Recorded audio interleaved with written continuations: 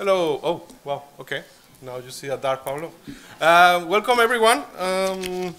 We are going to continue with the Dutch Spring School. I should say that the session is going to be broadcasted, so be careful what you do from your chairs. Sorry. It's early in the morning.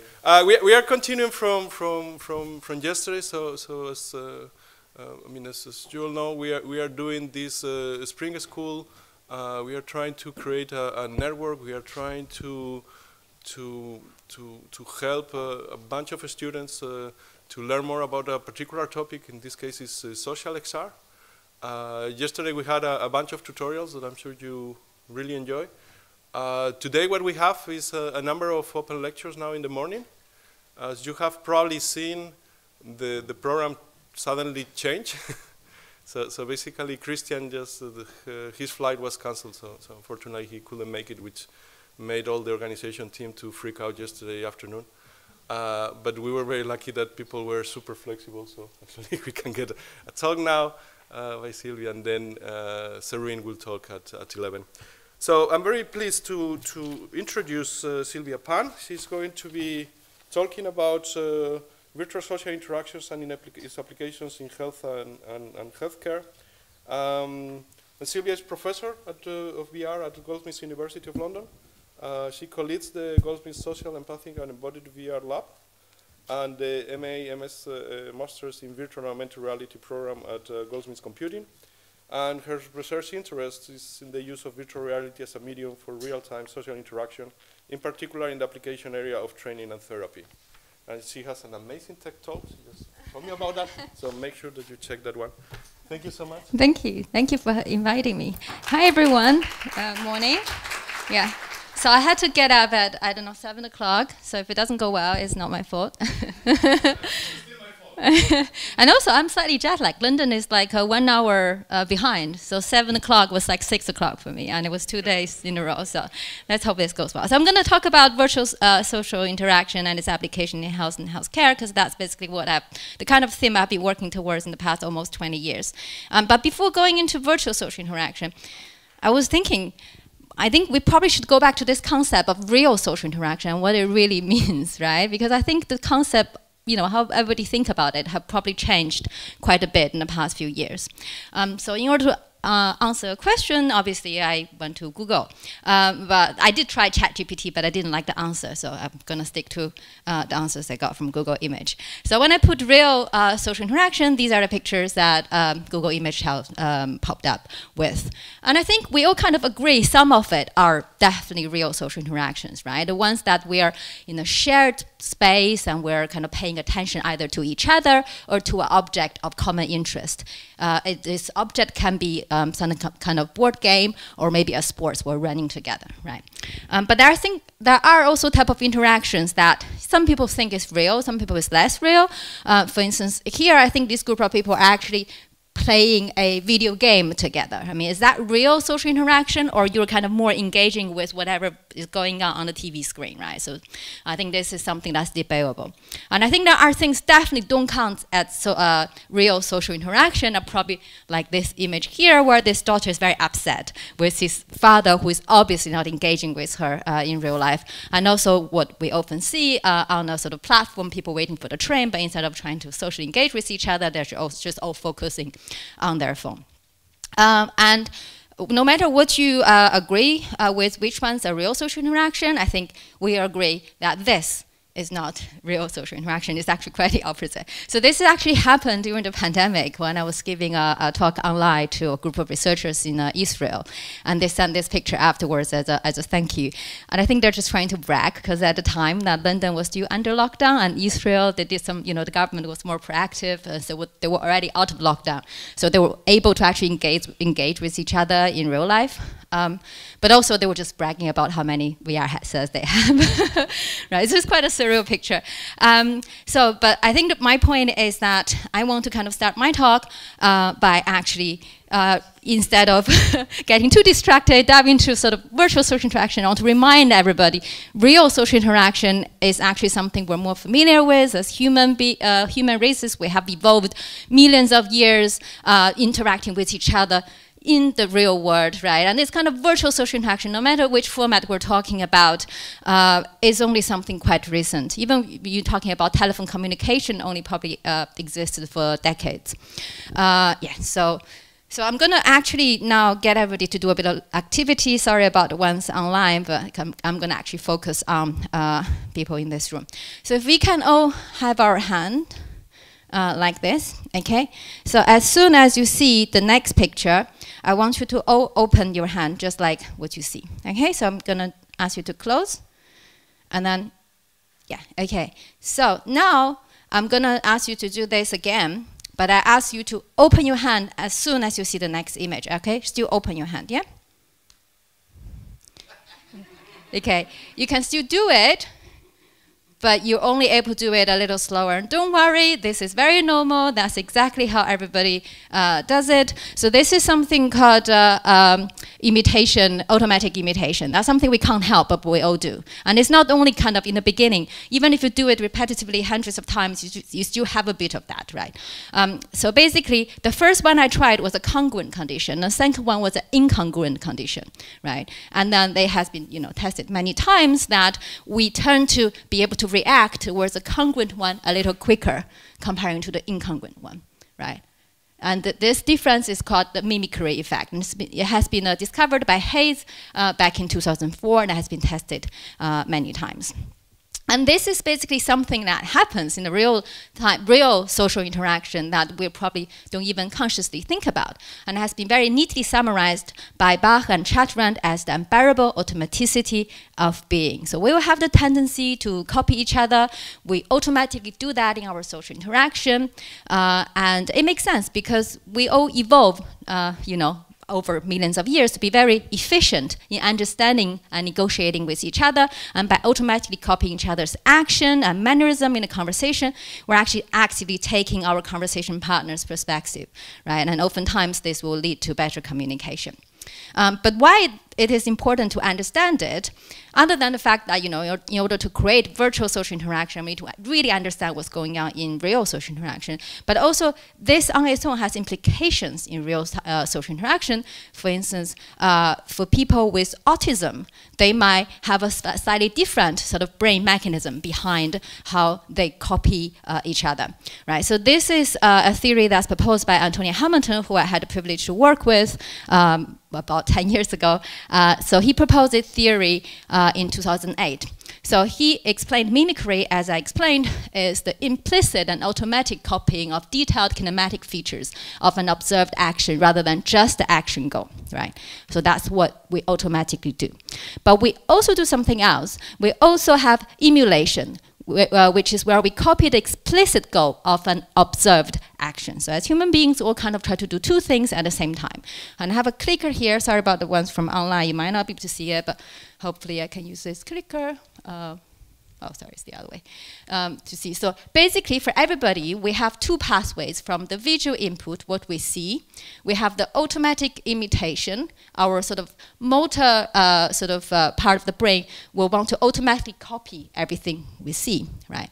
But we have another pathway, which is this one, which is emulation. We try to interpret the goal from the visual inputs, and then we do a bit of planning, and then we decide what we do, right? So the theory is that these two things happen so at the same time.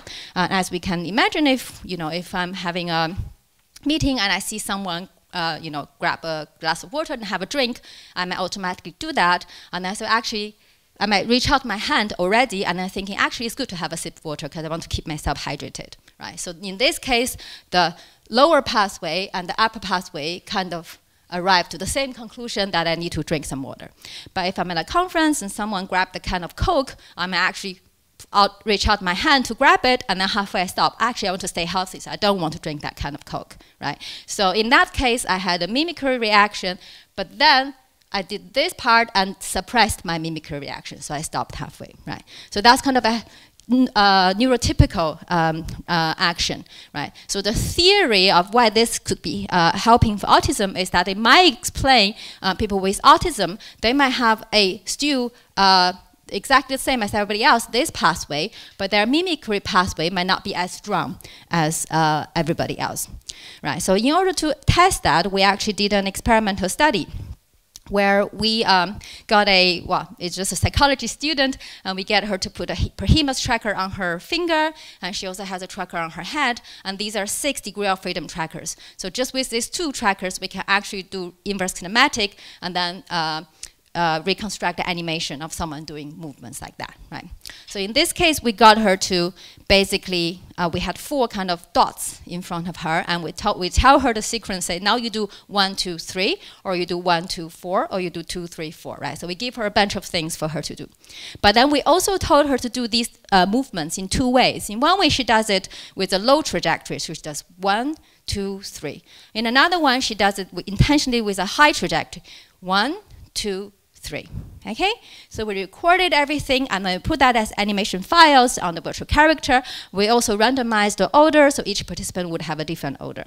And then we have the participant come in, and they go through these kind of movement many times, but we also had both neurotypical and participants with ASD as well.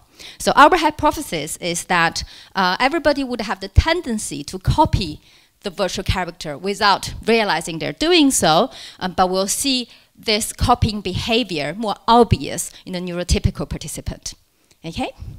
And that's exactly what we found. So NT is neurotypical, and the white bar here is when they see the avatar doing the high trajectory movements, right? And that's the y-axis is the peak height. So when they have the high trajectory avatar, out of the trials, everything was randomized, we do see their average peak being higher as well, comparing to the gray bar, which is lower, right? So it's the same for neurotypical and ASD, but as you can see, the difference is much bigger with neurotypical, right? So that kind of support the theory which I presented earlier. So basically, we found in both groups there is evidence for mimicry, but ASD mimicked less.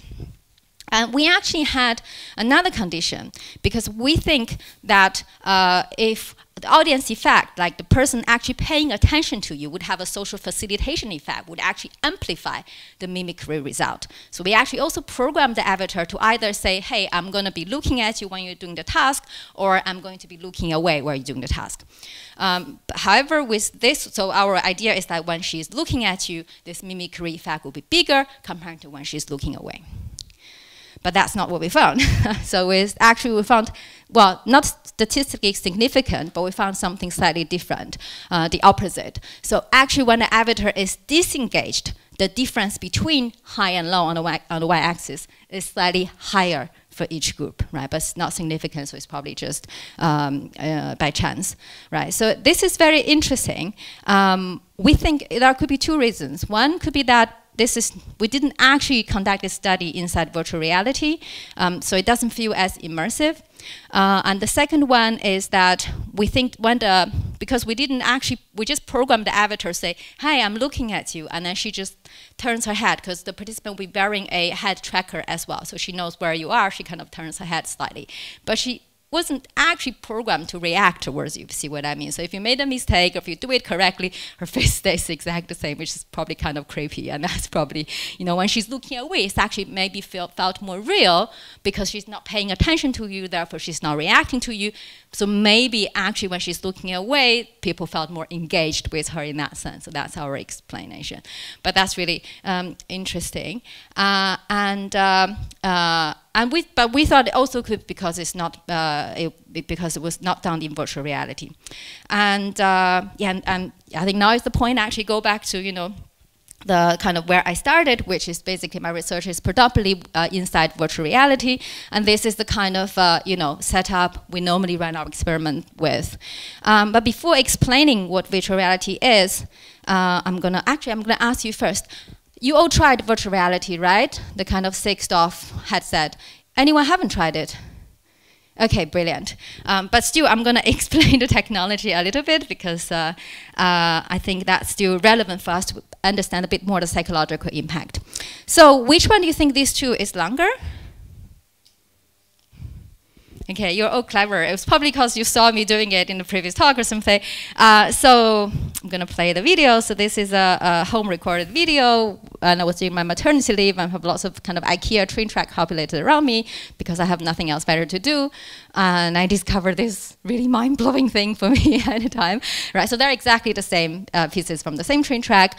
So despite knowing really well they're exactly the same size, we can't stop thinking that the one on the left is slightly longer. Hopefully that's how you feel, right? The one does seem a bit longer. And this is something called an illusion. And that's not the only illusion. There are many of them out there. So for instance, in the first image, all the horizontal lines are actually parallel, if you look at them closely. Yeah? And then the second image, if you're staring at it, you will notice that it's an image. It's not a GIF. It's not moving. But when you look away, it looks like it's kind of moving, right? And then the third one, you're just going to have to take my word for it. I know it's difficult to accept. Square A and B are actually exactly the same color, right? Don't do it now, but afterwards you can Google color perception on Google Image, and you'll see this color perception illusion on Google Image, and you'll see this one. You can use a color picker to check that. Right. So the interesting thing is, I think all these images hopefully show us our interface with reality is not as reliable or robust as we like to think it is. And for me, my definition of VR is that VR is an illusion supported by technology. And through real-time tracking and computer graphics, VR actually taps into our interface with reality, which is not very reliable. And by replacing the world around us with virtual reality, with simulations, VR can actually trigger illusions that could challenge and reshape our belief in the world we live in. And that's kind of the reason why I think VR is a fantastic medium for health and healthcare, and I'll explain in a bit as well. So hopefully you all know kind of how this illusion works. You know, as summarized by Professor Miles Blater back in 2009. When you put the VR headset on, three things happen. First, you see things in 3D stereo. You have two images, one for each eye. That's how we see 3D, right? And secondly, there's no escape. It's literally in your face, right? So like when you look around, you're still kind of trapped inside VR. Just like in a way, in real life, we're trapped in reality, okay? And thirdly, you have something called sensory motor contingency. It's actually something quite straightforward. So when in real life, I like to walk around when I give a talk, and as I move, my body detects that I'm moving through my ear, but I also see things slightly differently, even by small angles I'm moving, right? And my brain automatically integrates this kind of motor and visual perception, and that's how I develop my perception of reality. Right? And in virtual reality, thanks to real-time tracking and real-time graphics and the 6 degrees of freedom tracking, that's really what you need in VR.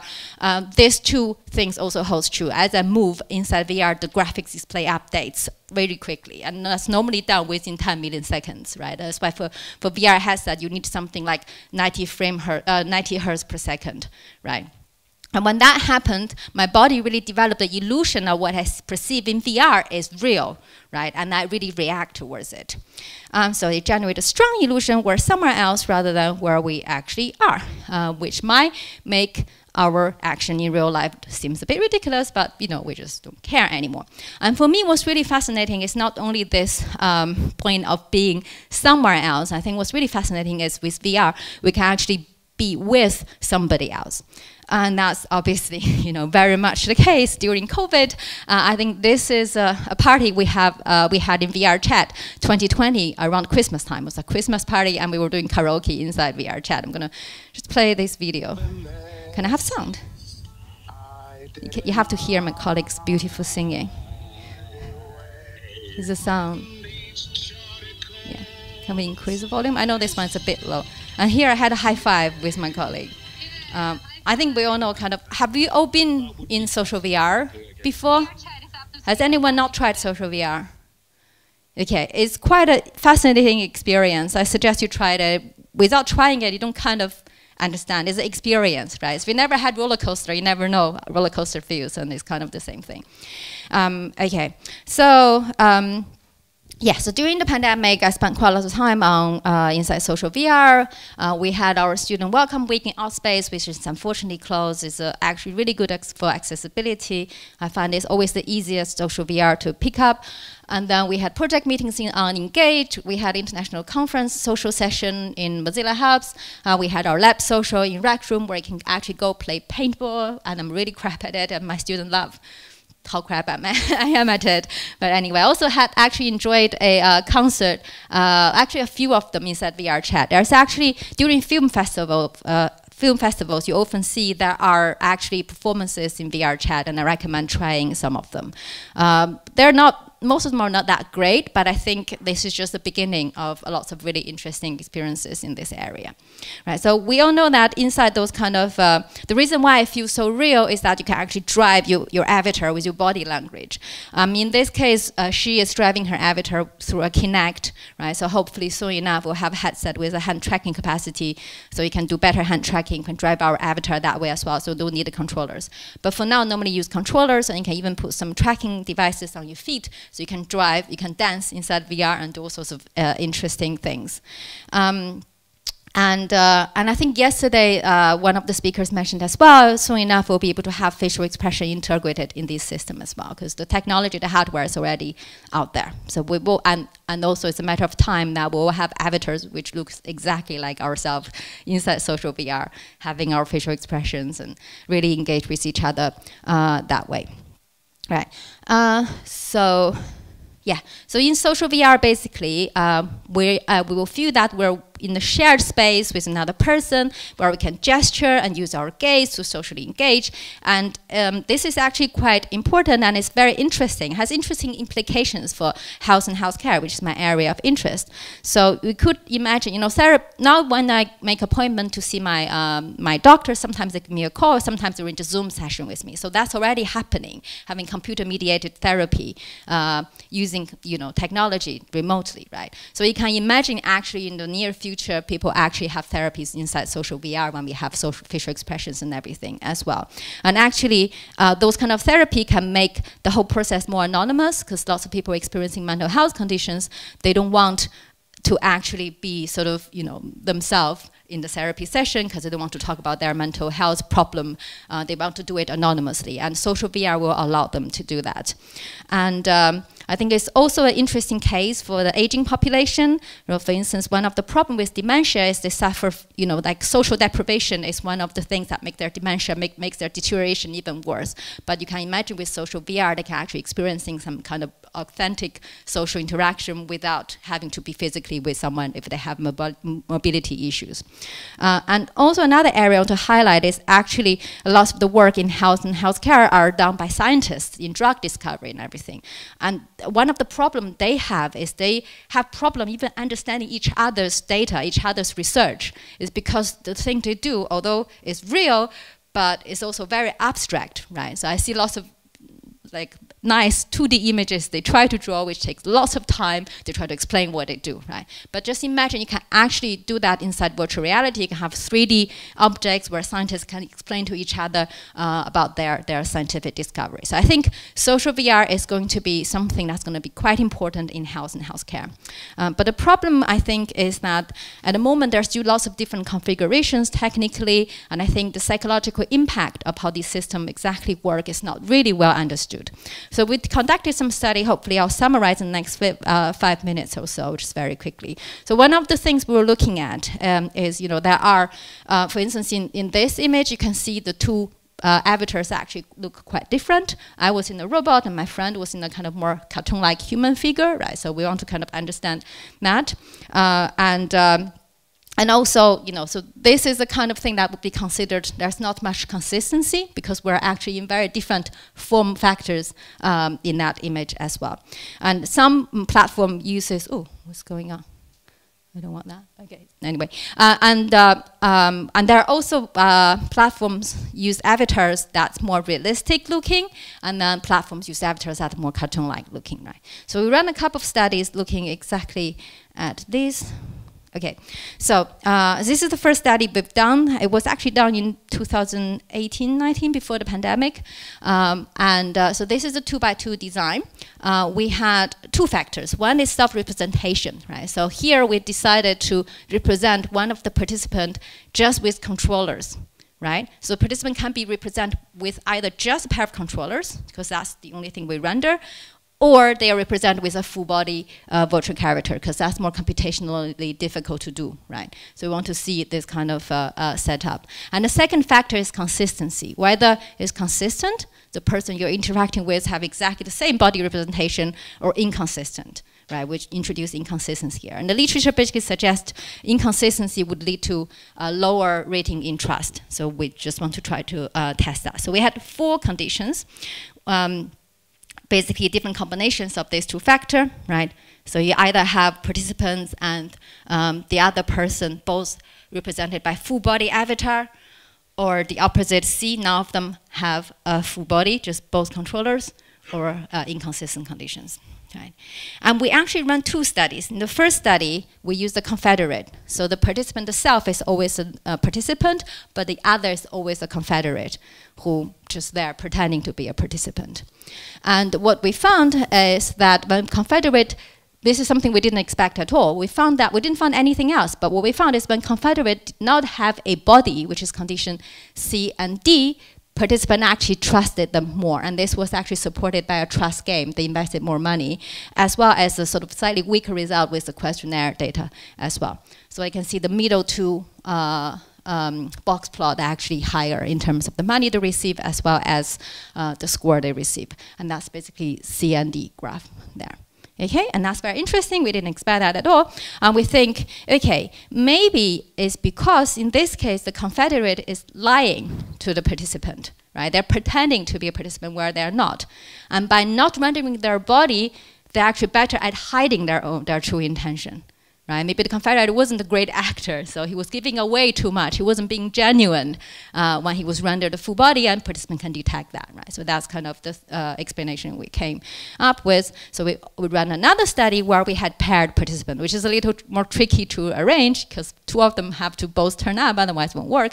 And then this time we didn't find the same thing we found before, so it might mean that our theory is correct. But we also found what we wanted to find, which is that consistency actually played a role in trust. So the one that was in the consistent condition, which is condition A and C, they had a higher trust score of each other. So that's interesting. And then we ran another study. This study was with Microsoft Research in Cambridge, where we used the HoloLens. And then this study, we were testing different modalities of the avatars. So we created avatars for each participant based on their photos, but either photorealistic avatar or more cartoon-like avatar, right? And then we actually tested this setting it's a longitudinal study. So the study actually lasted 2 weeks, right? And so there are 14 participants. They were arranged into 6 groups. They're groups of either 2 or 3 people. And then for the first week, they would have 5 sessions, and they have another 5 sessions in the second week, right? But we have a randomized order where they either have a cartoon-like avatar in week 1, and then realistic avatar in week 2, or the other way. So we want to test which avatar is actually better. So the meeting, another sort of really interesting thing we had is that these are meetings they were going to have every day anyway. So we're just replacing their real life meetings rather than trying to give them a task to do, right? So but instead of having a meeting on Zoom, they were doing it remotely anyway. They had these meetings inside with the HoloLens in Microsoft, HoloLens 2. And I don't want to go into too much detail of the result of this, but I just want to show you something that's still under review, but I found this one was very interesting. So I asked participants to rate their own emotions after each session. And okay, this graph is slightly tricky to read. So the x-axis are the 5 weekly sessions, right? And then the ones, and so these are organized of the 4 emotions they're rating, and the one on the top, CR, is when they have cartoon-like avatar first, followed by realistic avatar, right? And then the yellow one is always cartoon-like avatar. The purple one is realistic avatar, okay? And then the lower one here is realistic and cartoon. So they had realistic avatar first. So they had the blue one, the purple one first, and then they have the yellow one for lower here. So the significant result we found were actually RC, when they had the realistic avatar first, right? And we had two significant results, is that first, when they had the realistic avatar first, over the first 5 days of the first week, their level of optimistic actually decreases, right? And then their level of stress actually increases, right? So I think if I were going to choose an avatar for my, everyday 10 minutes meetings, I think I'm definitely, with the current technical setup, I'm definitely gonna stick to the cartoon-like avatar. So a quick summary about those social VR studies. So the psychological impact would be very sensitive to small changes in the technical setup in social VR. But obviously, the ultimate goal is to try to represent human social signals in a complete way, which I don't think we'll ever be able to do that, but we can always try one feature at a time. And last but not least, consistency matters. So sometimes people will be joining in with different devices, right? And that means that they might actually, quite difficult to make their representations consistent, but that is the area we need to really work on, because that will help with trust. Okay, so going back to virtual social interaction, everything I talked about so far kind of is in this area, social VR, where we go into a place, we see somebody else, and this avatar, there's another person behind this avatar, okay? But very often, there's another form of virtual social interaction, which is human-agent interaction. We go into VR, or even with a flat screen, we see another virtual character, but there isn't a real human behind the virtual character. It's completely agent-based. It's computer algorithm-driven, right? And that's also kind of the other side of the spectrum. But I'm now going to show a video which belongs to none of these two. So this is actually where I started VR. We created this in 2005. It was part of my master's thesis. So hopefully we have audio. That shirt looks great on you. How much was it? I think it was about £20. It's quite cheap. Thank you very much, though. You look very nice too. Oh, thank you very much. I think it was. Yeah. Yeah, it was on it. Yeah. That shirt looks great on you. How much was it? I think it was about £20. It's quite cheap. Thank you very much, though. You look very nice too.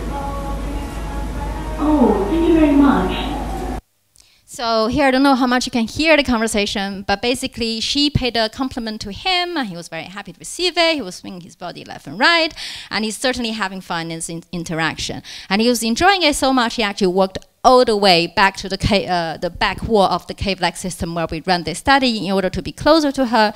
But what he didn't realize is we actually programmed her to maintain an interpersonal distance away from him. So the more he kind of walked forward, the more she walked backward. So we also programmed gaze interaction and everything, a lot of it as well. So it was really great that this actually worked because we wanted to develop a scenario where we can help people who suffer from social anxiety to practice their interpersonal skills with a virtual character so that they can try to go through that sort of anxiety but in a controlled fashion, so they can practice and they can build confidence and until they're ready to embrace the real world. So that is, as I said, it actually doesn't belong to either this one or this one. The method we use, you can call it a hybrid method or wizard of the odds or humor in the loop. There are different names of it. But basically what we did is we recorded all the sort of animation. I mean, that video in particular was me hand animating her, but we recorded the voice with a professional actress. And then we sort of chop all the sort of clips, and then there's an experimenter in the room triggering all these events at the same time. And that's actually something quite common you see in the setting of training, in particular in health and healthcare, right? Because that's an area where it's high stake, and if there is no other way to provide training or treatment for patients, although it costs more than this method, but it's still very prevalent. And also if you connect collect enough data with this method, and then you can try to use the data to train an agent to probably make the selections automatically. So that's the hope. So lots of work I say after this point actually uses this method.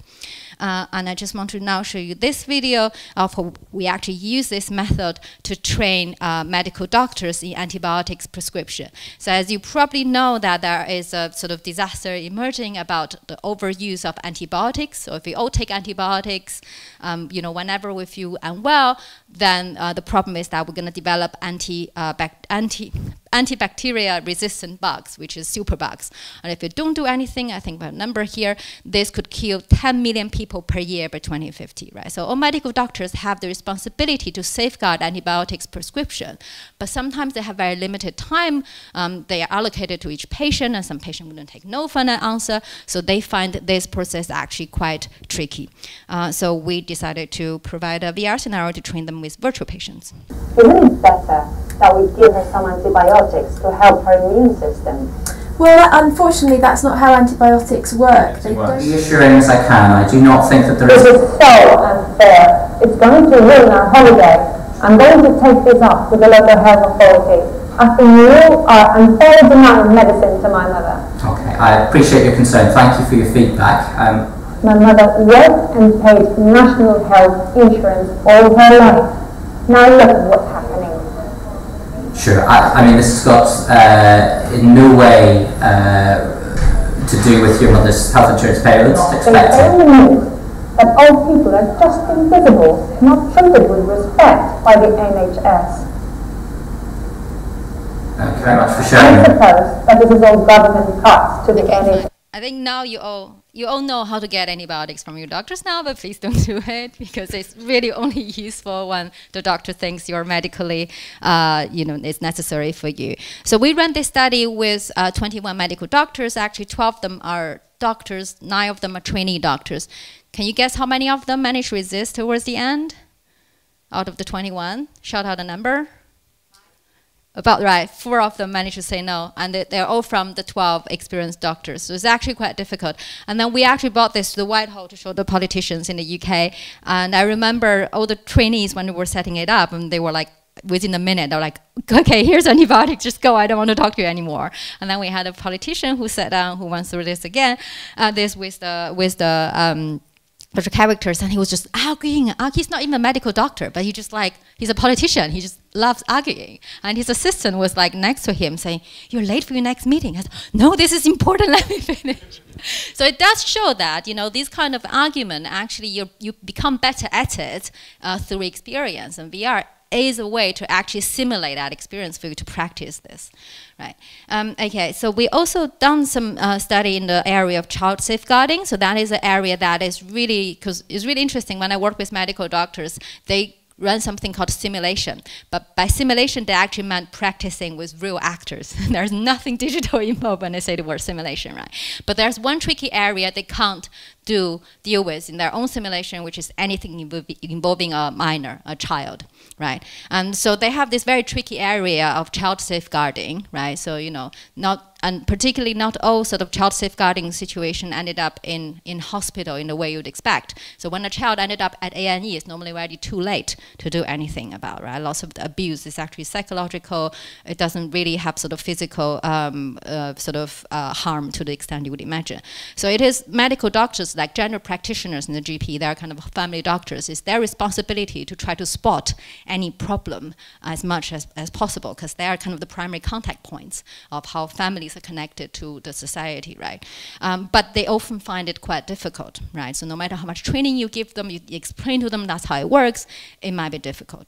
So we developed a child abuse scenario with child safeguarding scenario with Professor Caroline Futterman, who is a consultant pediatrician. She's also the co-author of the Child Protection Practice Manual. So I'm going to play this kind of cue we developed together. Oops. Oh, is that not the video? Oh, sorry, I can't play it. Apologies. But anyway, can you see this? Oh, sorry, I have strange things popping up on my PowerPoint. I want me to do, but you can see it, so I'm just going to carry on. Okay. Right, so I'm just going to play this study we've done in the cave-like system.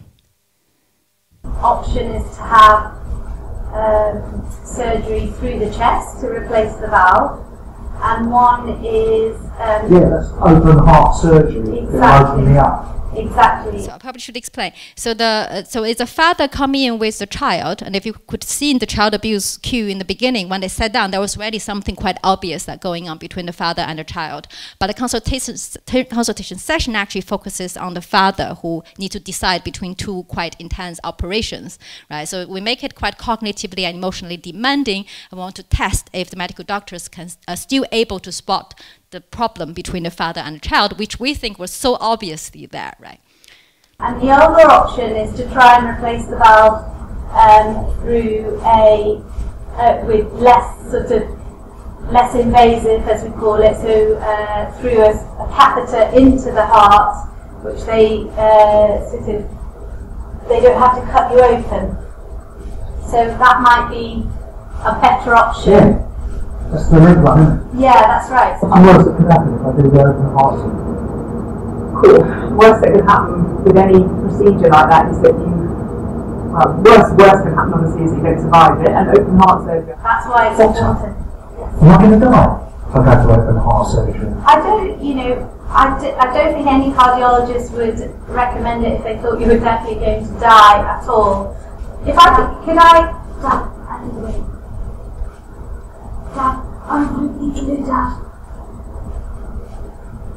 For God's sake, we're having an important conversation here, you little shit.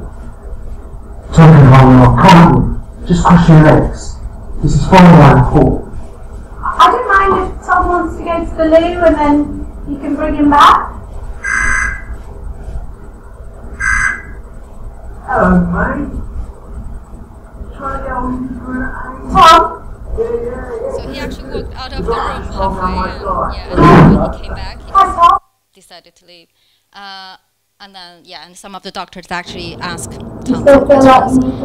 But anyway, so let's jump to the measures. So the way we run it with 63 medical doctors, and the way we evaluate it is because they actually, the reason why we're running it in a cave-like system is because they needed to have notes on the computer, and we'd find it quite difficult to simulate, especially with, at the time, the resolution in VR headset are quite low. So we had to do it in a VR system, and they can see their laptop, and then after the father and son left, they then can type notes on the laptop, just as they do in a real consultation. And then we then give the notes to 10 how many independent raters? 10 independent raters, they're all trained in child protection and everything, so they can rate if the notes actually pointed out potential child abuse and also the process that's required to be taken, right? Because this is the point where you either put it in the notes and it get some attention, get dealt with, or you're missing a very important point where we can potentially save lives, right? And I think it's all obvious to you that the father wasn't the nicest father to the child, even for our untrained eye. So we also collected some, so that note result, the average of that 10 raters is our main dependent variable. And our independent variable, which is what we test before they come here, is the stress level, the doctor's self-reported stress level, and the Big Five personality. And here's the result. So this is the x-axis is the perceived stress level. The higher means they're more stressed. And the y-axis is the average score of the note they took. And as you can see, some of the doctors received a really low mark, right? Some even received 0 across all 10 raters. So this will be the doctor who didn't even mention there was a child in the room. Right? And it's highly unusual to take your young child for a discussion about, a really important surgery, and some doctors even forgot to mention it, right? So we can see there is a negative correlation between perceived stress and the quality of note, which means that the more stressed you are, the more likely your note is not that great. So it's probably good evidence to tell the government, look, if you want to actually save money in health and healthcare, you need to make sure the doctors are not stressed, because otherwise they will bring up the cost for later on, because you don't want a child to end up in a hospital or in the news. That's going to really cost you quite a bit. There are also correlations of their Big Five, and these 3 are significant. So we found a positive correlation between agreeableness and extroversion to the quality of note. We found a negative correlation of neuroticism with the quality of note. So this probably is useful in terms of providing training for medical doctors. There are certain personality traits might need more help in this type of training. So this, again, is not something that's possible to actually get without virtual reality. And I think I'm going to skip this part and then just sort of play one last video. So there's something else, kind of follow-up study we've done, and I felt was actually not in any of these three. It was actually just playing out a sort of social interaction in front of the participant. But this is a collaboration study with Zurich University of Applied Sciences. They're a bunch of researchers in social workers. So they want to try to help social workers to understand the impact of domestic abuse could have on the children, right? Because some of the domestic abuse we experience, family experience in everyday life is not physical. And when that is the case, the social workers often neglect the impact it would have in a child. So this is a study that has been just accepted as a poster to present at HPVR, and we're running a larger scale study. Does it work? Sorry. Here we go.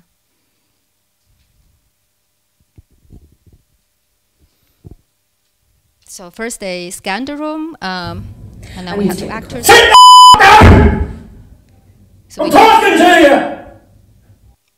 We used real actors, and the performance and everything is really real. And then here's the embodiment stage. So you first inside VR, you were inside a child. You can play with those cubes, and you can put a hat on yourself to really establish that connection. And then the next moment, you are sitting next to a breakfast table. And I've got to go soon. I'm going to be late. Don't worry. The coffee's almost ready. It won't be long. We can start soon.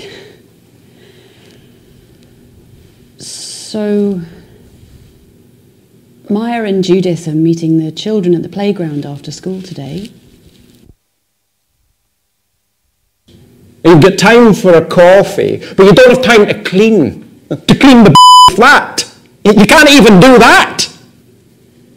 I mean, look at the state of the place. It's a mess. And I'm supposed to give you money. For what? Don't make me do things I don't want to do. I have to get the coffee. Sit down! I'm talking to you!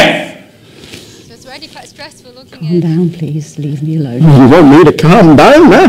Are you out of your mind? You're going to make me late. It's your fault if I lose my job.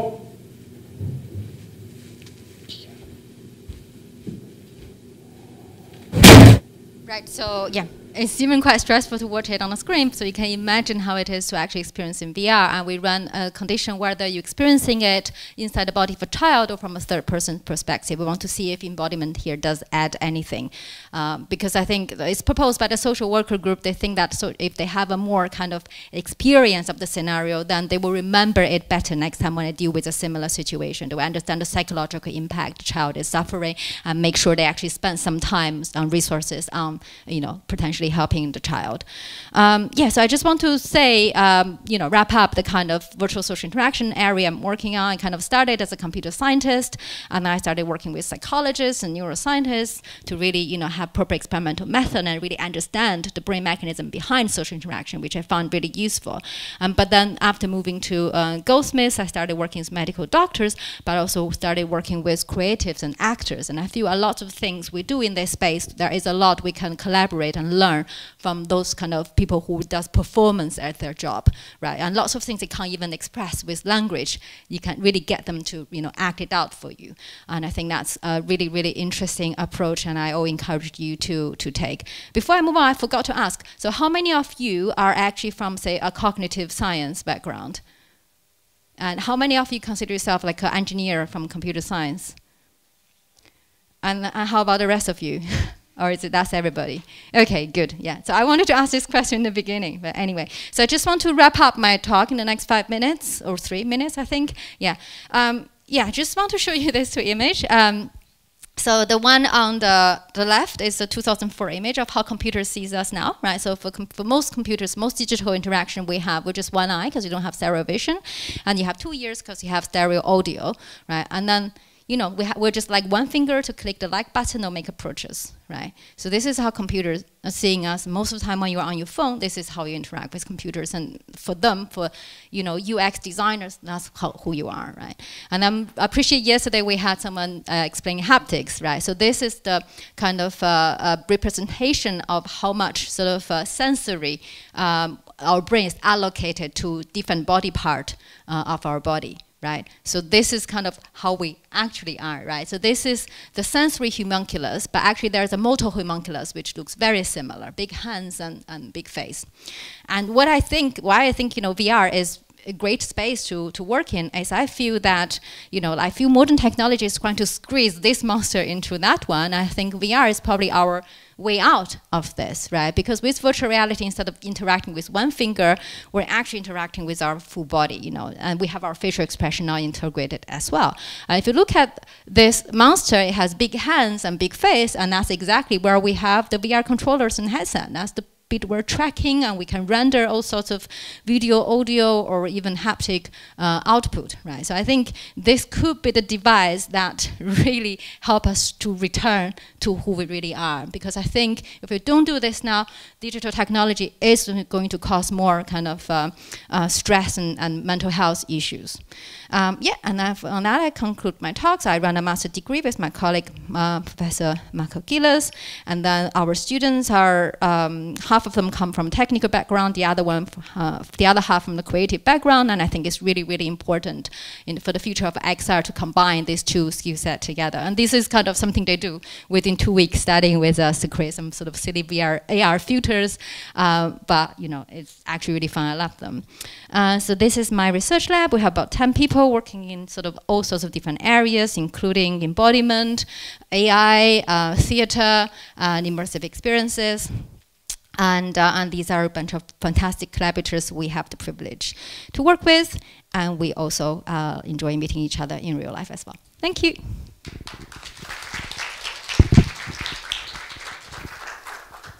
Great. Thank you. Thank you very much. I think we have time for a couple of questions, so maybe if anyone has a question, then these two people will go and give you the microphone.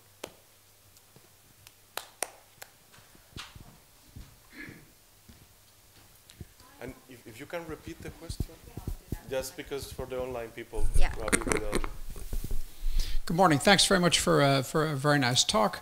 The studies that you've done in the VR space, how reproducible are they? Have you had the ability to run similar studies multiple times and compare the results, not within one study, but to get a feeling of what's anecdotal and what's more predictive? That's a great question. So I'm going to repeat it. It's about the VR, the social VR study we have run. Is that something that's robust? Can we actually repeat it? And how much of it is anecdotal, and how much of them are, sorry, what did you say in the end? I don't know, but I think robust, let's use that as, you know, I mean, how solid are they, and how soft are they? That's, I guess, the real question. Yeah, okay. So the answer is no, we're not able to repeat that. And I think I asked kind of a similar question yesterday to the second keynote. What's her name? I think it's USA, she's from. Catherine, yeah. So ask if she has run her study on Unity, or she just used existing social VR platforms, because you know, network development is really difficult, especially for a small research lab, right? But for one of the studies, so the second study was based on Microsoft Mesh, and that one depends on how Mesh evolves. We probably could repeat that. We're currently doing something with them, which is behind an NDA, and I can't talk about. And then for the in-lab one, we did repeat the study twice. But the first one was with a confederate, and the second one was with participants. And we were hoping to do a larger scale one, but then COVID happened. So you know, although it's a social VR work, but it was actually set up, you know, kind of local network, right? Because we don't have the capacity to have a proper. I mean, if we have the money to hire a network engineer, great, right? But we don't have that kind of money. So if I do get the money, I'd love to run more studies.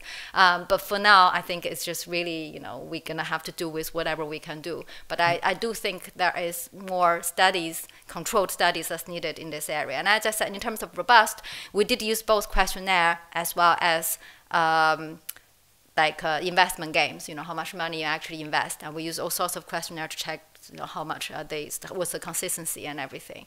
And I think it's also important to probably run interviews as well. So not only questionnaires, but actually get people to talk about it. And I think there's so much we can learn from that. Okay, thank you very much.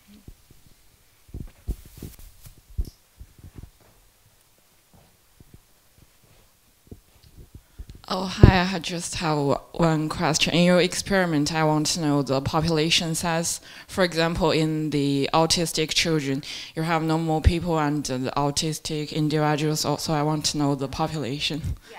So I don't remember the precise number, but I think it's in the region about 20 each group. Yeah, because you're right, with ASD, the recruitment is a real issue. But at the time, I was in a group that is specialized in running experiments with autism. And that wasn't children, by the way, it was actually adults. Yeah. Okay, thank you.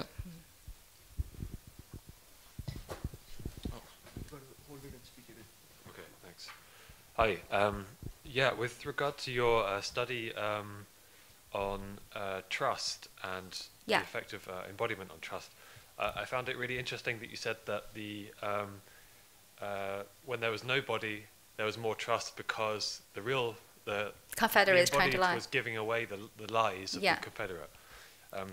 I thought this is a very kind of positive view on the avatar, right? Because it's interpreting the quality of the avatar of being able to give away these cues that the person is lying.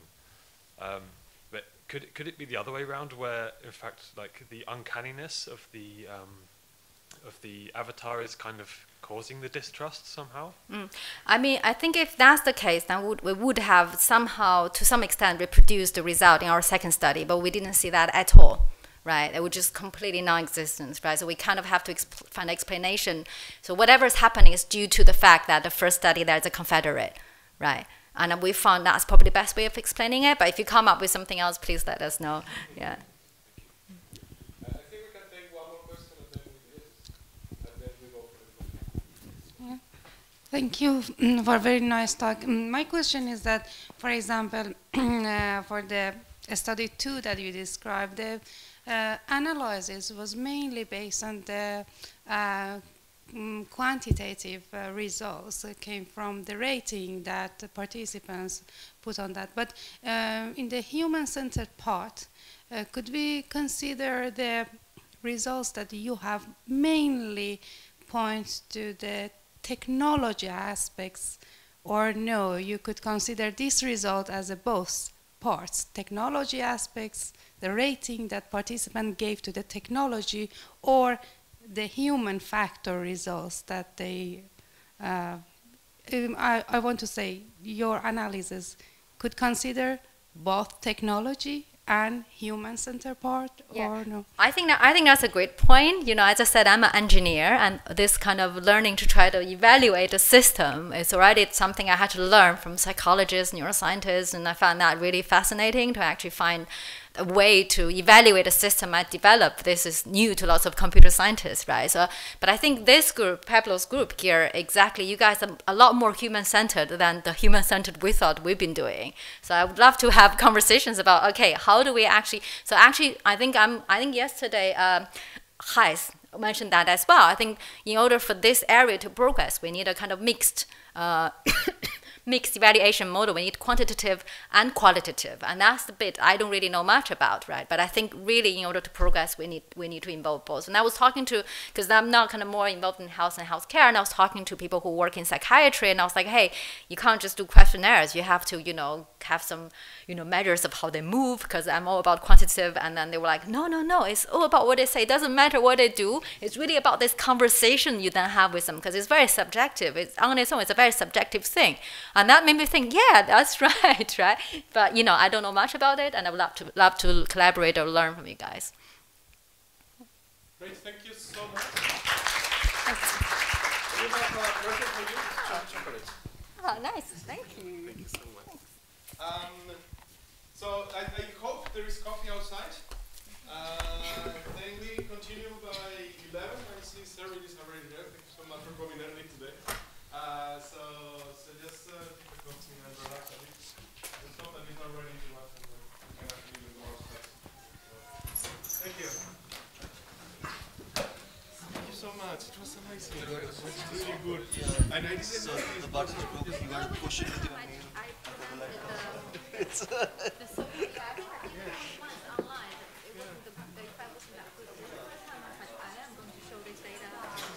It's so good. And they normally show the GP video and people have a laugh and that's no. And I didn't notice at first, I knew, but I didn't notice that you were at Gosling, so we used to work with Gosling. Yes, because we used to do theater with remote theater and opera. So as but it's Maria Murshi, he moved from our museum somewhere else.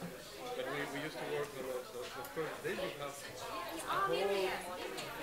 Yes, it happened, but I was a super close friend of mine.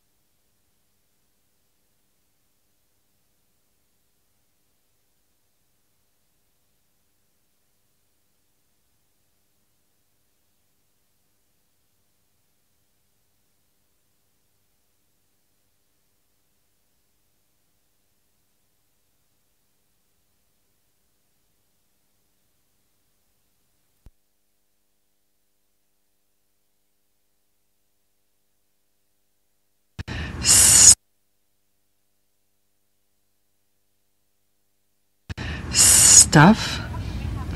Oh, okay. Because people have the tendency to only report the ones where you see synchrony in movements, right? Or in heart rate.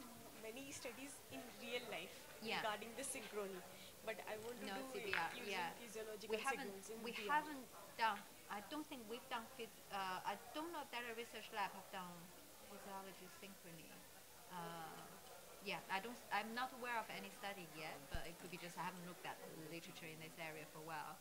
Yeah, but I feel the problem is like sometimes you see lots of study reported it worked, right? But if you run 100 studies, 5 of them is going to work statistically, right? So the problem is Stuff? Oh, okay. I see. You think this has nothing to do with you. When you run the study, you realize it only works 5 out of 100. So I'll be very careful with it. And I think the problem we have was that we realized mimicry is very contextual, it's very context-based. So little things could change your motivation of mimicry. If you become too aware of it, stop working. If you don't have the motivation to actually get engaged in the conversation, stop working. It depends on the person dynamics a lot, and there's personality. So it's probably still works.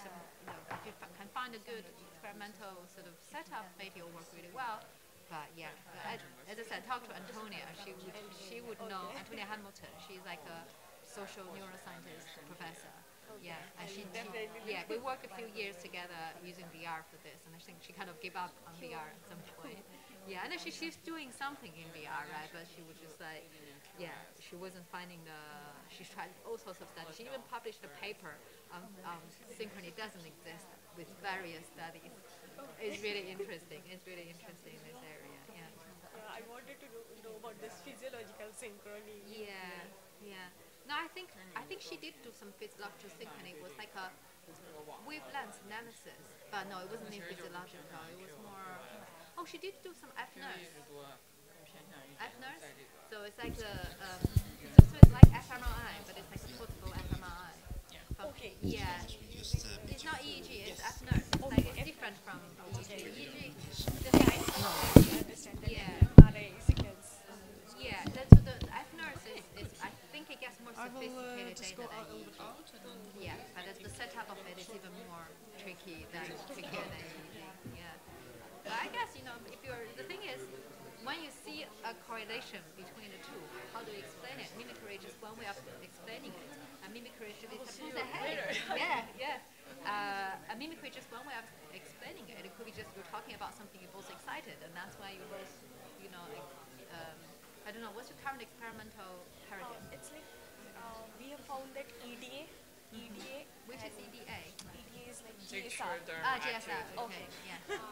Those things the person who know each other, let's say in real world, if they are doing a collaborative task in VR, their EDA synchronization is more than person who are randomly paired. Oh, really? Oh, that's quite cool. What is the task? Just solving a puzzle task together, putting a task together. Oh, that's quite cool. So how do you measure EDA? Is that something you wear on your finger? Emphatica. Wrist. I think I know Emphatica. I've heard, I might have used it, I just don't remember. Because we tried. So do you go to this conference called ACI, Affective Computing and Intelligent Interaction? No, we're running a special session on XR and affective computing, which is exactly that. It sounded like this year's going to be at MIT. That's why I really want to go, because that's where affective computing started. So Affectica, I think, could have come from MIT lab. Affectica with an A or E? With an A or E, Affectica? Is it E? It's E4, Emphatica. Oh, E4, I used that, the wristband, I used it before. And I think for that, excuse me, sorry. I think my problem with that was we couldn't get any real-time data. Because my student wanted to use E4 to drive real-time interaction with Unity. So we did it something like 6 years ago or something, and it didn't work. We were contacting their tech department because we wanted the real-time signal. So you must have done it like post-hoc analysis. No, now it's all real-time. Oh, that's really good. I might go back to it. But anyway, so whose lab are you working in? In Nile Murray. in yeah. Ireland. I mean, if you're interested, drop me an email because I am looking for papers for our special track. So basically, we're doing XR, health and healthcare, and effective computing. So it's exactly that kind of thing. Exactly. Yeah. So I'm trying to get basically people interested in the area to go to MIT. Because I remember studying your courses in Coursera when I joined my PhD. Cool. Yeah. Nice to hear that. Yeah. Drop me an email if you're interested in publishing, or I can send you an email. If you put your email there, and when we have the call out, I will. Thank you for your talk. I think you just listened to all the papers that I've been reading, like during my last 2 or 3 years of PhD. Cool. Yeah, of course. That's a happy coincidence. Yes. Because I thought it was like. I was very stressed. In particular, the one with the interactive, collaborative interaction with the cubes, the one with the comrades and the. Oh yeah, that's Harrow's paper. Yeah. Cool. Well, I think I have to introduce myself because I've just spent.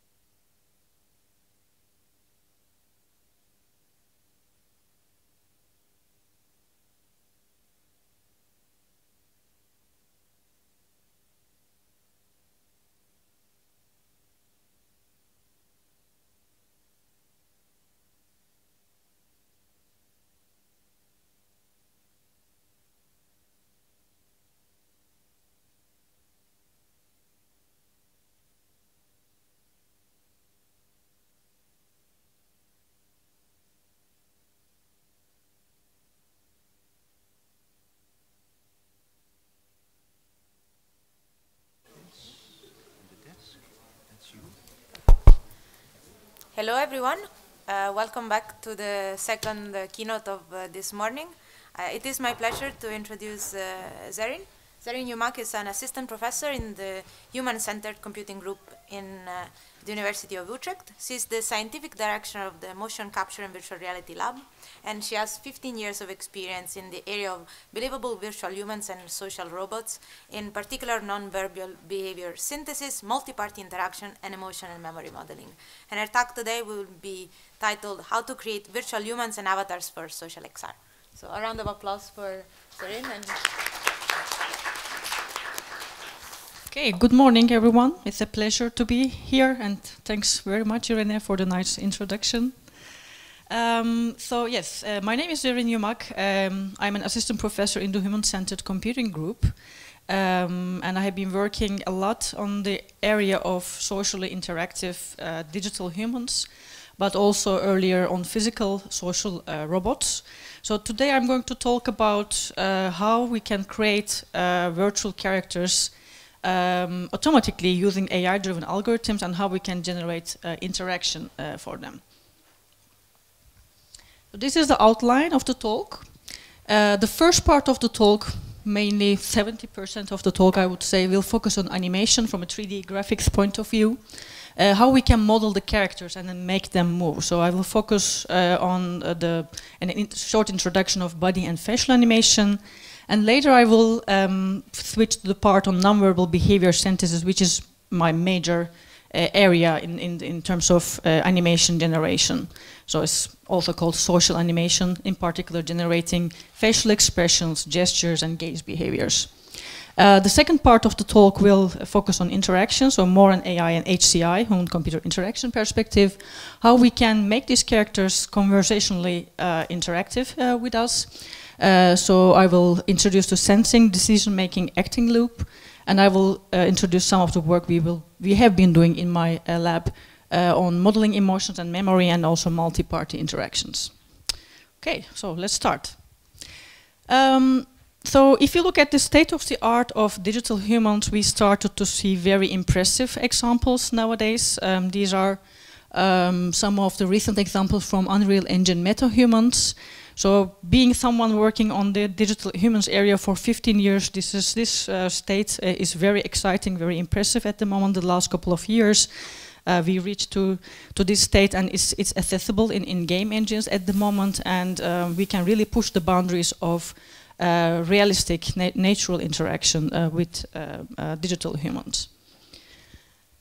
We started also to see these characters in games. I just want to ask quickly, who are you familiar with a few of these games? Yeah, okay, I see people nodding. For example, the game Detroit Becoming Human, it includes very realistic virtual characters. These characters are especially used in games with a realistic storyline. And on the other hand, there are other type of applications where you can see a range of appearance and animation quality. So on the one hand, there are very realistic games, but you can also have, for example, VR simulations that are focusing on specific problems, such as the one from Tailspin. It's a Dutch company, also based in Silicon Valley, which is generating simulations for nonverbal communication skills training, in particular soft skills, for example, job interview scenarios, or another one, another Dutch company, the Simulation Crew. So then you can see in that kind of applications the appearance quality and animation quality of the characters are a little bit different. And on the other hand, end of the spectrum, we also have, for example, in social VR, Facebook Meta virtual characters, or Microsoft Teams. So we are not very impressed yet with the appearance and animation of the virtual characters in Meta. But the idea here is that, of course, when you start to have platforms that are with many users, of course, you have to make some choices. But there is still a lot of things to be done in that area in terms of improving the quality of the movement and the appearance of these characters. And also deciding on in which platforms, which kind of characters will be interesting to use. For example, if you are using a meta type of very cartoonic characters that are reporting from a war zone, that will not be very, very convincing. So you have to make certain choices, what kind of characters will be convincing in certain contexts. So now I want to start a little bit in terms of like an introduction to body and facial animation. I'm not sure whether you are a little bit aware of these topics or knowledgeable, but the word animation, according to the Merriam-Webster dictionary, it means to give life to, is based on the Latin word anima, meaning breath and spirit, so you can also find it in the word animal. And animation is the process of making illusion of motion. So we are all familiar with cartoons from our childhood. Computer animation, on the other hand, is computer-based imagery computation used producing images intended to create perception of motion. So there are not so many, there are quite some books on keyframe animation or artistic animation you can find on Amazon everywhere, but there are not so many books on the technical aspects of animation. This is one of the very good books from Rick Parent, and if you want to step into this topic, I would highly recommend to start with that. We can classify the animation in three high-level categories. The first category is artistic animation, so where there's an artist that crafts the motion using keyframing and interpolation, so that is a very time-consuming area. A second category is data-driven animation, where you use motion capture devices and use machine learning AI algorithms to regenerate motion. And the last category is procedural animation, where you use computational models of motion by setting, for example, conditions for physical and behavioral simulation. So it's really mathematical simulations. I'm mainly working in the second category, data-driven animation, but depending on the application, I also had to use the first one or the third one. But my major area is motion capture and AI-driven animation synthesis. Okay, motion capture. It's possible to collect data with motion capture devices. There are different type of devices, for example, optical motion capture. And there you can have passive, active, and markerless motion capture systems.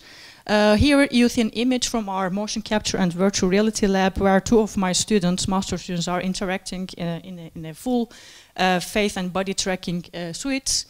Using a passive marker system. These are retroreflective markers. They are like small dots that you attach to the body of the actors and actresses. But the community is also moving more towards markerless motion capture, which is very useful for situations where you want to capture people outside. For example, if you want to capture people in a sport, in a game, and you don't want to rely on very high investments, bulky systems, then it's the way to go. But on the other hand, these systems, computer animation pipelines, are still very, very useful if you want to generate high quality animations for games and VR. And of course, you can also use inertial systems with accelerometers, gyrometers, etc. So how can we represent virtual humans? Virtual humans are represented with a skeletal model.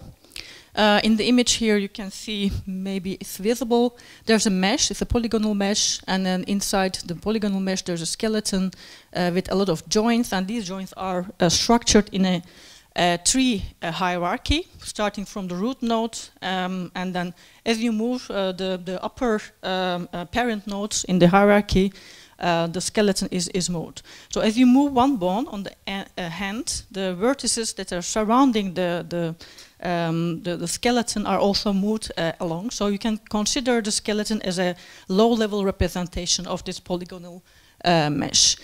And for a character, you can define different degrees of freedom. For example, for this character, you have 3 translational degrees of freedom and 48 rotational degrees of freedom. And depending on the joint, you can have, for example, for the knee, 1 degree of freedom, for the wrist, 2, and for the arm, you can have 3 degrees of freedom. And you can put constraints to decide on how much these bones are going to move. So if you want to define animation, you just need to configure this over a timeline, basically. There's a closer look at the skeleton hierarchy and the polygonal mesh surrounding it.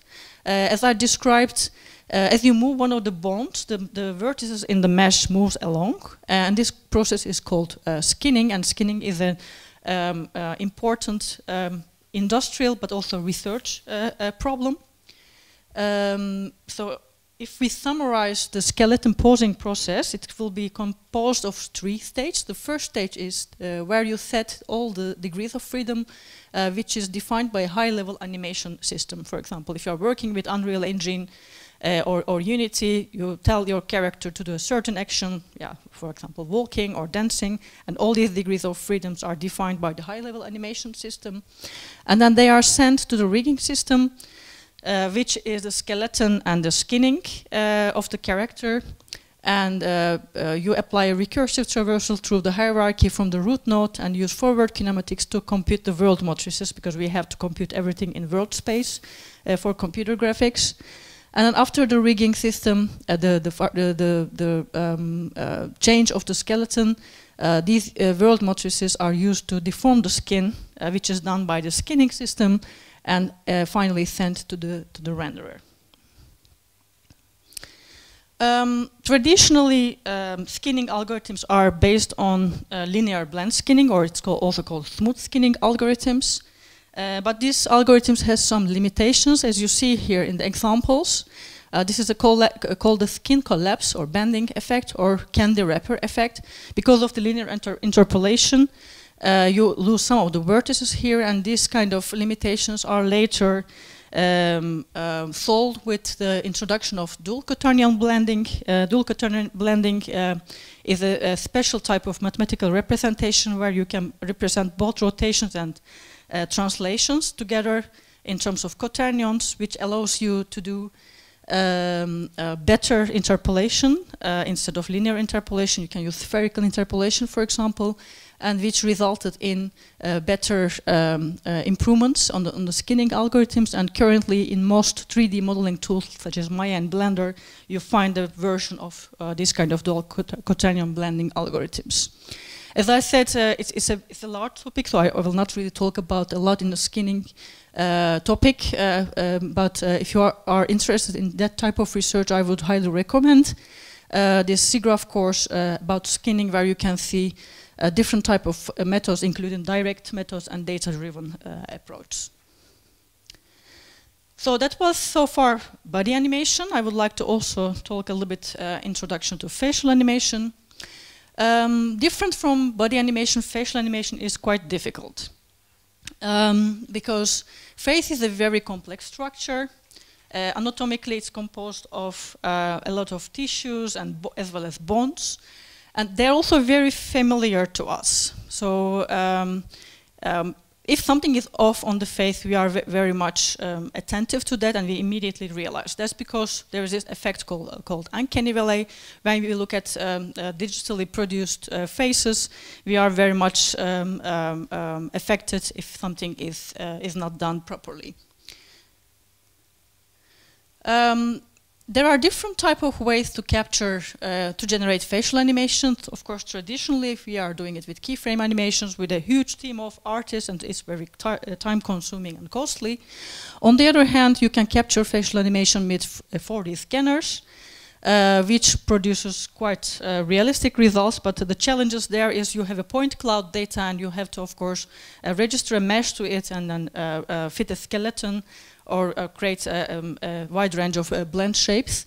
But still, the facial deformation itself can be nicely captured with this kind of methods. I mentioned about the uncanny valley theory. Who is familiar with this concept? Okay, a lot of people, but I will briefly touch to that. So this is a concept originally coming from robotics, actually, but also used for digitally produced characters. So as the human likeness of these characters are increasing, the affinity, or let's say the likability of these characters increases to a certain point, and there's a sudden drop, which is called the uncanny valley. And it has been quite a challenging problem to go over this valley in the robotics and digital humans, computer animation area.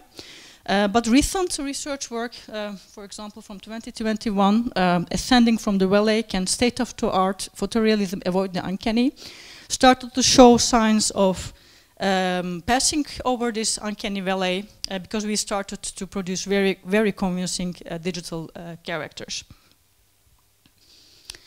The basics of facial animation, the widely used methods is blend shape animation. You can consider a facial model, for example, composed of 100 blend shapes, of thousands of blend shapes, depending on the complexity. And from an industry term, these are called slider values or blend shape targets, but from a math point of view, they are weights and basis vectors. So you have the blend weights and the blend shapes, and you take a sum of these, and you can combine a resulting face. So you have a, let's say, 100-dimensional space where you combine all these different type of expressions, such as happy, sad, angry, or maybe mouth movement, and you create the finalizing resulting face in this multidimensional space. Of course, because it's a multidimensional space, you can apply all kind of data analysis algorithms on this space, such as dimensionality reduction. One big challenge is, of course, how to construct these blend shapes. There are different type of methods to do that. For example, in Lord of the Rings, there were 675 morph targets or blend shapes, and usually skilled artists deform a mesh. It can be scanned from a real actor, or we can use 3D construction of from images or using 4D scanners.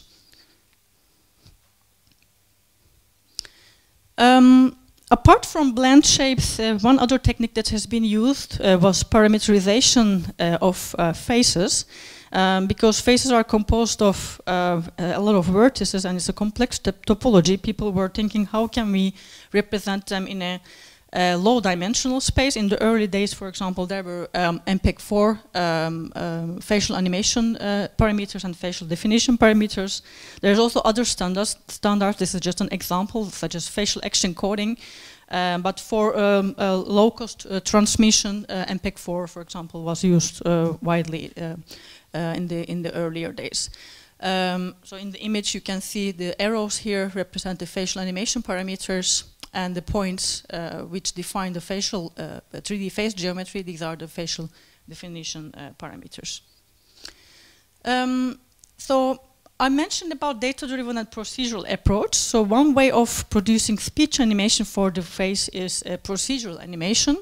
So what you can do here is you can find the building blocks of audio or text, which are called the phonemes. And for each phoneme, you can create a mapping with them. These are the visual counterparts of phonemes.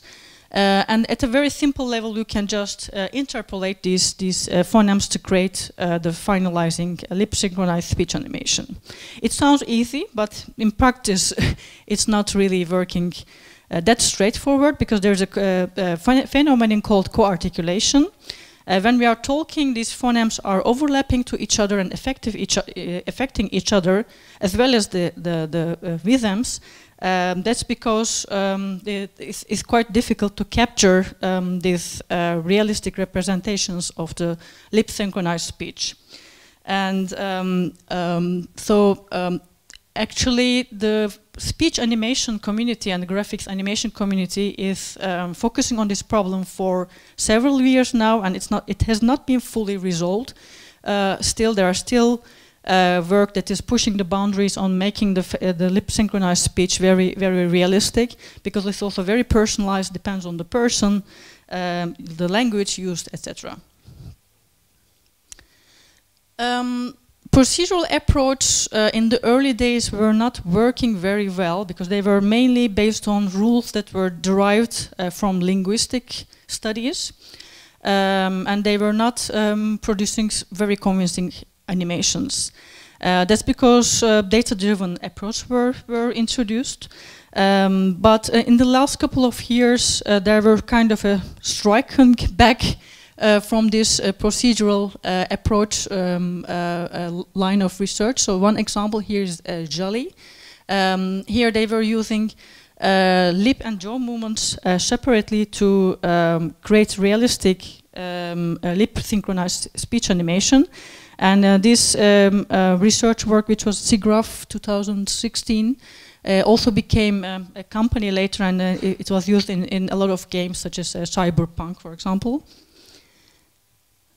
On the other hand, there are other methods which are data-driven, so you can learn co-articulation and lip-synchronized speech animation from data. This is one of the early works dating back to 2005, so the data-driven animation is rising in the last couple of years, but it's not something completely new. There were a couple of works that has been done in the last 15 years. So in this work, the system takes an audio of input sequence, and there's an animation graph, or it's called a motion graph technique, where you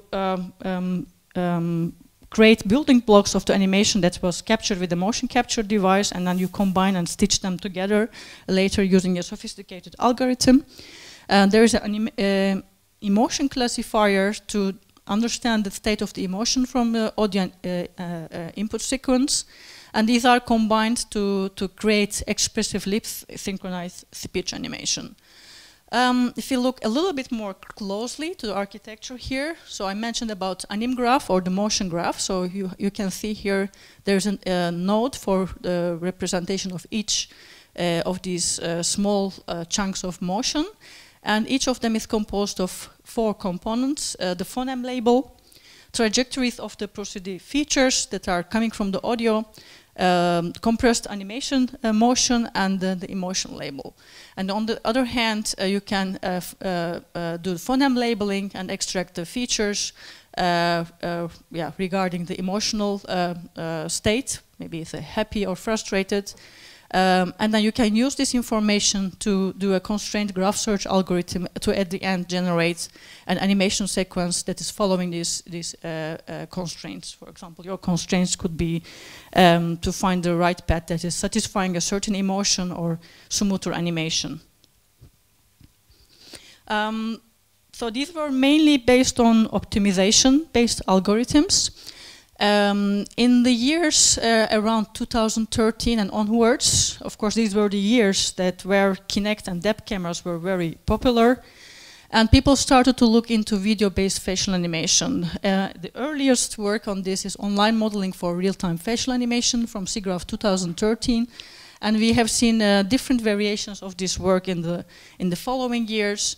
So using, for example, a video camera, single video camera, using a mobile phone camera, etc. And these works also led into a company called Phase for markerless motion capture, which is now part of your iPhone. So data-driven audio and text-driven face and body animation is a very fast-growing field in the last couple of years, thanks to the improvements in machine learning and deep learning.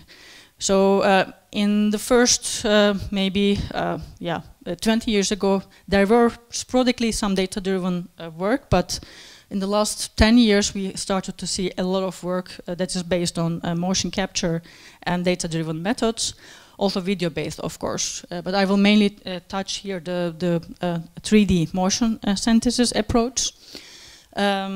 So we started to see, for example, gesture animation, also taking into account personality or emotional characteristics of the people, audio-driven animation, face former, and from Taylor et al. Also, as well as generation of animation using 3D vertices, scanned data using a variety of methods from convolutional neural networks to generative adversarial networks to transformers, etc.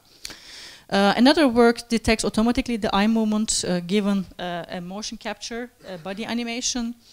And also recent work is looking into not only single character animation synthesis, but generation of animation in two-party or multi-party interactions, which is an open and active area of research. Okay, so far I have been giving some introduction and state of the art. In the next couple of slides, I would like to show the work that we have been doing in my lab. As I mentioned at the beginning, I'm mainly focusing on nonverbal behavior synthesis. So I'm interested in social animation, although in general I'm teaching machine learning and deep learning and computer animation for other tasks as well, such as locomotion. But my main interest is social interactive characters. So if you look at nonverbal behaviors, this is a topic that is of interest to different communities. A social signal processing community is working on this area mainly, but also it is subject to interest in virtual worlds and animation, and of course the communication and interaction between these communities is very fruitful. The first work I would like to mention is audio-driven emotion synthesis. So this was a work we have done in our group to generate lip-synchronized animation that is detecting also the emotional state in the audio. The main goal was to create a system that is controllable, so that's because we went for a procedural approach, and naturalness of the animations was also desired, so we were pushing this direction as well. Here we can see an overall architecture. So the system is taking an audio input. We parse the input for detecting the phonemes and visemes. And we have two components, expressive speech animation and dynamic co-articulation, where we take into account pitch and intensity values in the audio to dynamically change the intensity of the particular visemes. So we were creating a kind of a rule base because it's a procedural approach. And we generated as a Unity plugin and applied it to realistic characters. We made some comparisons to existing tools. At that time, this is a work from 2019, so at that time we had FaceFX and Rogo Digital commercially available in the market. And we indeed found out that introduction of the emotional speech animation and finding the emotional cues resulted in better perception of the animation, and the users perceived the animation quality better in comparison to FaceFX and Rogo Digital. We are also working on data-driven facial animation. So, for example, we have been looking into mocap data using generative adversarial networks to find the control space of emotion. Also facial retargeting using radial basis functions and comparing with sequential models such as recurrent neural networks. And we are collecting data in our motion capture lab for facial animation in order to further analyze and generate more convincing animations. A recent work that we have been doing is FaceX Hubert. The work is aiming at textless speech-driven expressive 3D facial animation synthesis. My PhD student, he is also sitting somewhere here, so he's going to, yes, there, he's going to present a poster about that tomorrow. So if you want to hear more about the details of this work, you can talk to Kazi later. But I will show a short video here. What you will see here is the first is a neutral phase, the second one is an expressive phase, and the last one is showing the difference between these two in terms of heat maps, so that you can see how which parts of the phase is activated. The method was trained on a 3D scan data set with various actors, I think 40, something like that. And we tested it also with any type of audio, for example, extracted from movies, etc., to see the generative capacities of the model. So let's have a look at it. I hope the audio will work. Stuff? Oh, okay, I see. You think this has nothing to do with you. You go to your closet and you select, I don't know, that lumpy blue sweater, for instance, because you're trying to tell the world that you take yourself too seriously to care about what you put on your back, but what you don't know is that... Okay, so that was, Meryl Streep talking from Devil Wears Prada. So we tested it with different kind of audio to see how it works. Also singing, animation, so there's a full-fledged video. You can just go and watch. It's pretty entertaining. We were using techniques such as Hubert encoder and transformers and gated recurrent unions to generate automatically the facial animation. We were not only working on AI-driven animation generation, but we are also looking into how these animations are perceived. This is a study on perception of appearance and animation of virtual characters. That was a study that was done by one of my master students. So what we did for this experiment is we created very realistic faces, but also low fidelity appearances. This is using Unreal Engine MetaHumans, and we also created 3 levels of animation fidelity. And we were creating these conditions and looking at how people are perceiving these animations. For example, the effect of uncanny valley, how eerie the animations are perceived, what is the effect of social presence, etc. So we simply created some videos that are generated in different emotional conditions, such as happy, sad, angry, and neutral. And we asked the users to rate how natural and believable these animations are perceived. So what we found that there's the mismatch of motion realism and appearance realism led to significantly higher eeriness. This is an indication of uncanny valley. So if there's a mismatch, if you have a very realistic character and then an animation that is not done very properly, that will result into a disturbing feeling. So if you want to push your application to a level that you want to use very realistic characters, you should be really careful about that, because if the animations are not matching the appearance, it can be really, really disturbing for the people.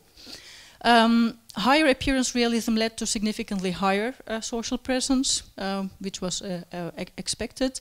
And for full motion realism, higher appearance realism led to significantly higher social presence. There are a lot of analysis from this study. I will not really go into all the details, but I can share with you the work for more details. What we can conclude from this study is that state-of-the-art photorealistic appearance lends itself better to highly realistic animations than lower appearance realism. So as I mentioned, it's very important to be careful on this match between high appearance realism and animation. If you have a character that is not very realistic, you don't maybe need to do very complicated animations for that character or vice versa. In addition to facial animation, I have also worked on gaze animation. This is a work that has been done in collaboration with Guerrilla Games in Amsterdam. They are developing beautiful games such as Horizon Zero Dawn. I had a student working there, and Guerrilla Games asked us how we can improve our procedural gaze animation method and come up with something better. Can we try, for example, a data-driven animation approach? So we took the challenge and we collected data in the motion capture lab. You see an actress here. The actress' gaze behavior is captured.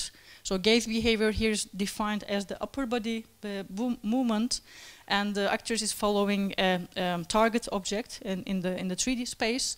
And here my student Alex has this stick, and then at the end of the stick there is a small marker. and the actors is following that. So this is called the gaze following behavior, and we would like to replicate this behavior with these virtual characters where the character is following this beer mug. And we were using a sequential model, a gated recurrent unit. So the pose and the target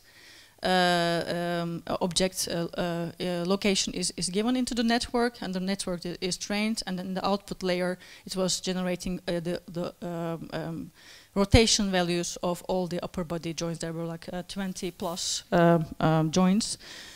We also did it for low level of detail and high level of details characters in games.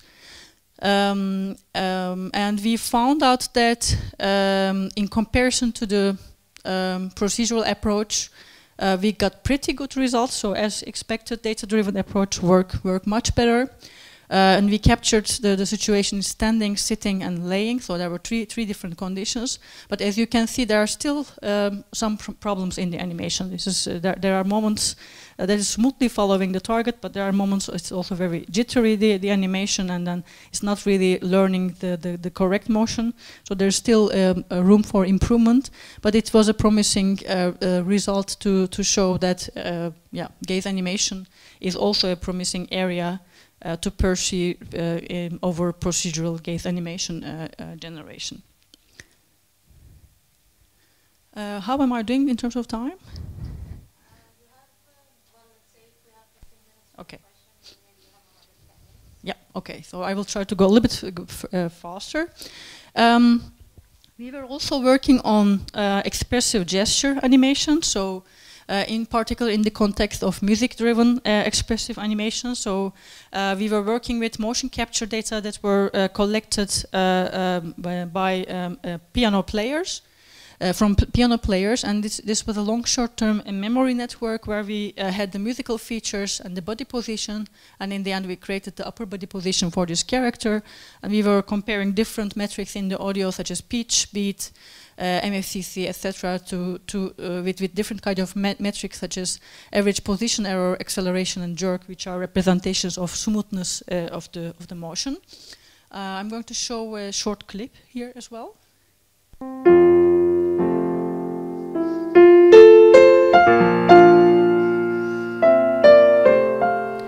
So this dark character is the generated motion here, and the pale one, I'm not sure if you can see, is the ground truth motion. Okay.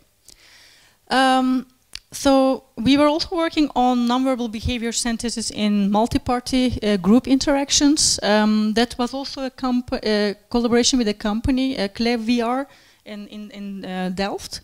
And we would like to generate automatically turn-taking behaviors, conversational behaviors for characters that are in the background in the game. So the purpose was not to create very realistic motions here, but we were working with Carnegie Mellon University Panoptic dataset, which is a dataset that was captured with depth cameras, and then from this you can extract the skeletons.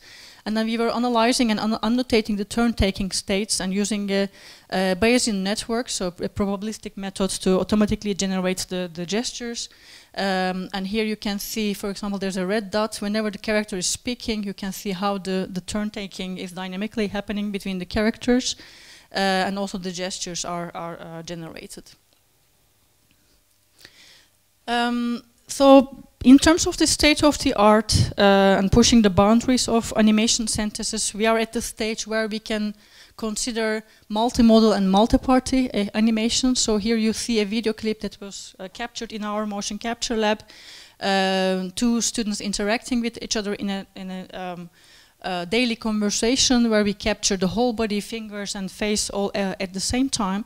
We collected 10 hours of data, and now our goal is to generate more methods taking into account multiple modalities and to see also what is happening in two-party conversations.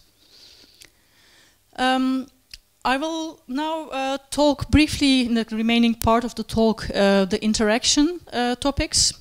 So far what I was talking about was the synthesis of animations and behaviors, but social interactive virtual characters also started to become very much attracting attention in the industry, such as Samsung Neon and NVIDIA Violet, the company Soul Machines, etc. So we started to see a lot of companies focusing on social interaction. If we look at a very high level what is happening in socially interactive characters, the first stage is understanding social and affective cues, the middle stage is decision making and dialogue, and the last part is generating social and affective cues. And if you want to do fully autonomous virtual characters that are socially interactive, we require a quite range of capabilities: expressing and perceiving emotions, communicating with high-level dialogue, using natural ways of communication, establishing, maintaining social relationships, having a personality, learning, recognizing models of others, and learning, developing other type of social competencies, for example, walking, following behavior. So this is a list coming from the social robotics community, but well applies to intelligent virtual characters on the screen as well. But as you can see, these skills are very, very complicated. I often joke about that to do such a character, you need the whole computer science department, and it's also not enough. You also need the other disciplines, so it's quite a challenging area. If you pick one of these topics, it's already a huge. So if you want to go in this direction, be careful what part you want to really focus and the feasibility of the things. I can give some tips on that as well on the coffee break if you're interested. So what I have described so far in the first part was only focusing on this last box, generating social and affective cues. But I have been also working doing some work in these first two boxes. So I will show some examples of this. This is something that I have been doing quite some years back about modeling emotions and memory. So how can we give remembering capabilities in an emotional context in social human agent or human-robot interaction. This is a fully fledged autonomous system with face recognition, speech recognition capabilities. There's a dialogue manager with a planner and reactive layer. There's episodic memory, which is a special type of memory that stores memories over a timeline, so something like autobiographical memory. And this is interacting with an emotion engine, which is updating the emotion and mood of the character in a dynamic way. I was testing this virtual character, and also there's a physical robot from Hanson Robotics here in a teaching scenario. So we tested the system over 4 weeks, 2 sessions per week, like 20-minute sessions in a teaching scenario with a geography teacher. And we would like to look into what would be the effect of emotion and memory on the perception of the quality of the experience, measured with social presence and engagement, but also the task performance, so how people were learning and whether it is increasing the learning performance. And we indeed found that the robot condition with emotion and remembering capabilities made people to stick with the conversation longer. The novelty effect didn't disappear immediately, and it kept a conversation more interesting and increased the overall performance. I have been also working on situated interaction. So this is a virtual receptionist robot that is at the entrance of the computer science building at Utrecht University. The goal of this project was to automatically decide for this character which person to attend to. So it is basically a situated robot, so you want to see if people are approaching, which person is really interested in talking to the robot, because they can also be just passing by. So we would like we looked into several features coming from the microphone array and the depth camera, such as change of distance, orientation, maybe a greeting, waving hand, distance, closeness to the center of field, etc. So all the cues that we can capture, and we created a multi-model model of engagement detection. It's created an engagement score, and based on this engagement score, the gaze behavior of the robot was autonomously driven. And finally, I also worked on multi-party dialogue. That was a work on social practices theory which is a social theory. Simply, I can explain it like when we are functioning in a social world, we have certain expectations of other people. For example, if you shake hands with someone, you also expect the other person to shake hands with you. So these kind of constructions you can create, and we created a multi-party dialogue engine to have these characters interacting with each other. That was a therapy scenario where it's a couple therapy. There are two people, and the user is like a therapist talking to these characters to manage this three-party conversation, as an example. Okay, so I would like to slowly wrap up. So there are several challenges in this area. The first challenge is, because I'm always talking about data collection. Creating an environment to collect the data, finding the right instruments, actors, actresses, pre-processing, post-processing the data is a quite challenging thing. It takes quite a lot of resources and also time.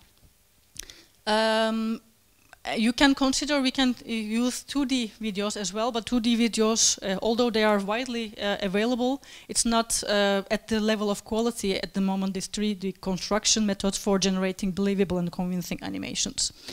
The second challenge is sophisticated algorithms. Of course, deep learning algorithms are working very well for that, but they are black box algorithms. You cannot easily debug them, and they might be really computationally expensive if you have a lot of data. There is a gap between subjective and objective metrics. So what I mean by that is, for example, if you look at the computer vision community, there are clear benchmarks. So people are comparing to each other to let's say have 99.2% accuracy. So you have clear challenges and things like that.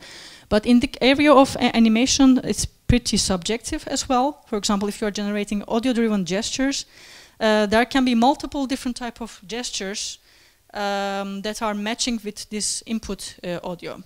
So comparing only to the using objective metrics or to the ground truth is not enough.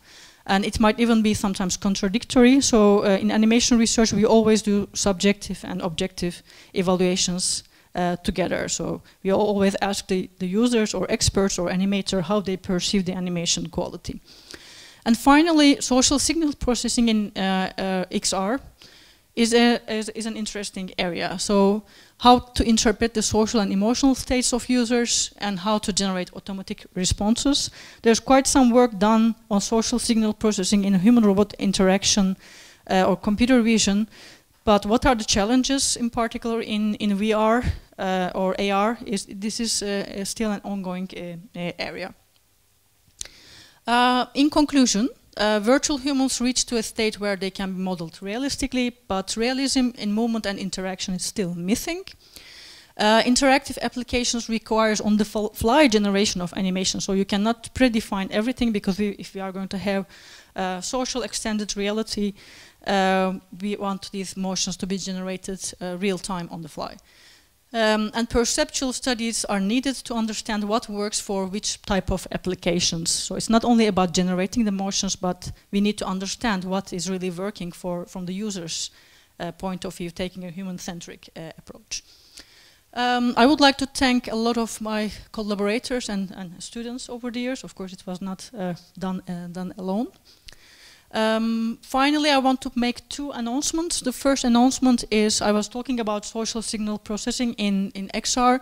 We are organizing a workshop in IEEE VR Equip 2023, which is on 25th of March, this workshop. So if you are interested in that type of research, please, you can still register and participate. And maybe you're already in IEEE VR, so you can drop by. The second announcement is we have an open position available on the area of virtual humans, which is a collaboration between Max Planck Institute of Psycholinguistics and Utrecht University. Deadline March 30th, so if you are doing a master's and interested in that type of research, please approach me, or if you know someone, please share with them. Okay, so here I'm going to show a video, and while it's playing at the background, I think I can accept questions. Thank you very much.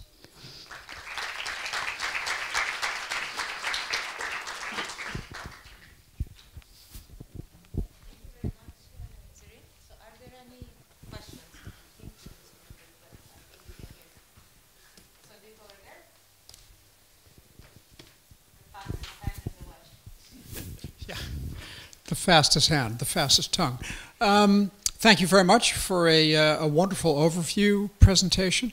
One of the challenges that people have in the university community of doing data-driven research is that often commercial organizations have much more data and have much more processing power and have many more people.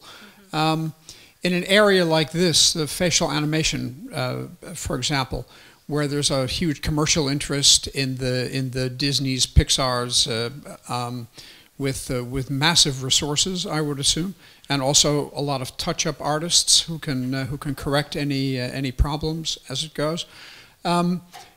If we look at the particular example of gaze tracking, it seems to me that are there private solutions that have solved this problem already, or is this still an open problem that requires public space solutions? Yep. And gaze is just one. There are a whole bunch of these things. How can we still compete at a university level? I doubt that we can in the machine learning community, but can we do it in this space? Yeah, very good question. Thank you. So what is happening in the animation companies, like big animation companies? They have some R&D departments that also focus on that type of research, and they publish sometimes. And the community is more going towards publishing data sets and algorithms more openly.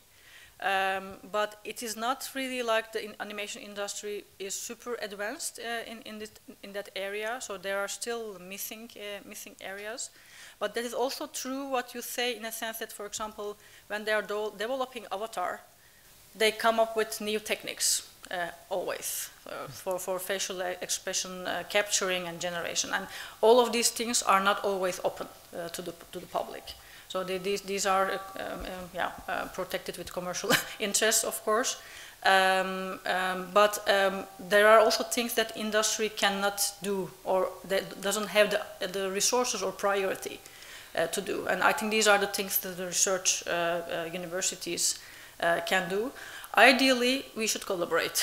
So that is the ideal. We should talk more to each other. So this is what I'm trying to do. For example, I talk with Guerrilla Games, PlayStation, Sony, these kind of people, to find out what their needs are and how we can really do things that is also helping for the needs of the industry.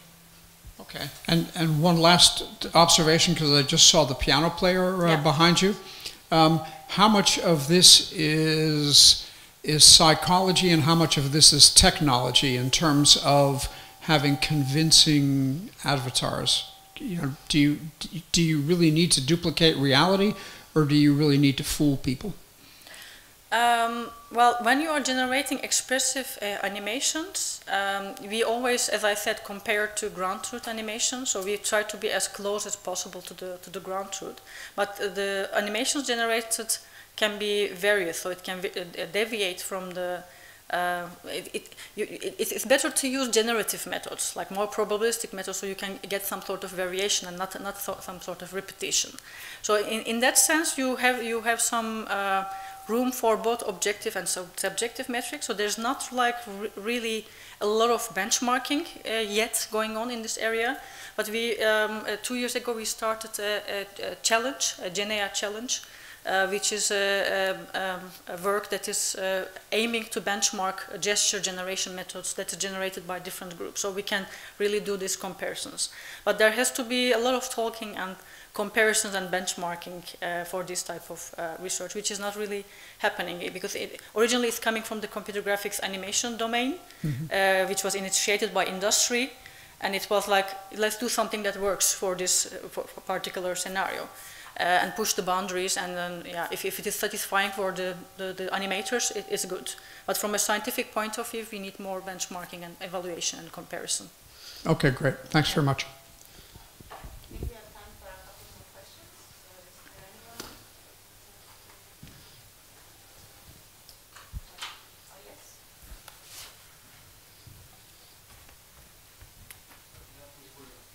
Okay. Thank you for your presentation. And I want to ask a technical question about the gaze tracking one. And how did you, what device did you use to collect the data? Can it also collect data like the, for example, the pupil, like diameter, this kind of? Yeah. Yeah, thank you. Yeah, we were collecting data both from upper body, so the movement of the torso, as well as the head movement, and also eyeball movements. We fed eyeball movements into the network as well, but that one was not producing very good results. So we were mostly focusing on the head generation and the body movement generation. But we have the data, so it can be more elaborated on that part as well. Can I ask one more last question? Sure. Also about this project, do you think also the pupil dilation and for example the saccade, this kind of data is also important for virtual human? Yeah, definitely. That was a gaze following behavior, but you can also have a saccadic behavior like jumping on different type of objects. We actually created a setup to collect saccadic data as well. We put in the motion capture system a lot of cables and buzzers that make noises, and then so that we can capture this data. It was quite challenging because when there's sound, people are not very accurate about directing their gaze to the sound. So the sound is coming from here, but maybe they look there. So we have to find another way to collect more robust saccadic data rather than only using audio, maybe something like colorful objects and maybe a little bit training in advance the users. So that is something still to be explored, but if you have any ideas, suggestions, happy to talk further. Thank you. Is there any other question? Hi. So first, thanks for this great overview. Yesterday we saw some demonstrations in the lab of CWI on volumetric capture approaches for representing real humans. Do you see some of those approaches, on the one hand volumetric capture and on the other hand animation, coming together in certain applications or directions? Can you reflect on that? Yeah, definitely, yes. I think social XR is a very obvious application area for that. So if we can have, for example, audio-driven characters that are representations of ourselves, right, over a distance. Maybe we don't want to show our face all the time, and we can derive these avatars directly with audio and text. So my camera is not turned on or whatever capturing device. I just talk to a microphone, and my avatar kind of talks. So it's in the range of deep fakes. Sort of, but done in 3D and 4D. But of course there will be also some ethical considerations there if you have these digital copies of ourselves, which is a very important topic, I think. But in the device I just talk to a microphone, my avatar. But of course there will be also some ethical. It's weird to hear your voice.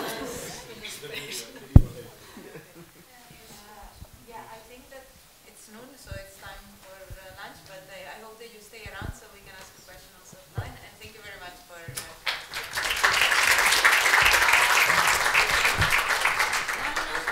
Yes. First of all, we have a present for. Oh, thank you. Thank you very much.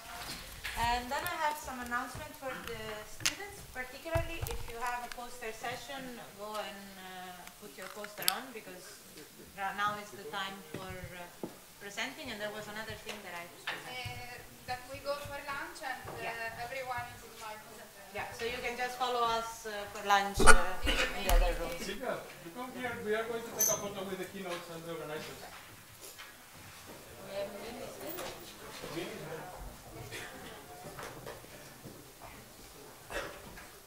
So Sarah, you're happy to join us? We're going to take a lunch break. Do we need to charge these, or should I just leave it on the desk? No, just leave it. Is there anything after lunch? Yeah. Right. Changed. Oh yeah. Because I have this schedule saying Yeah. we go back to 016, right? Okay, yeah. Or not? We have I need to find out. Yeah? Yeah, I don't know the answer. I would think you guys know better than me. But, no, maybe they do. I'll check with them. Yeah. Let's just get this here. I thought this was it for this room. For this room, okay. Yeah. And the other one will happen back in that room? Yeah. The remote speaker, right? Yeah, I didn't know. Just like yesterday. Yeah, you're right. Yeah, actually, you're right. This ending was like messy.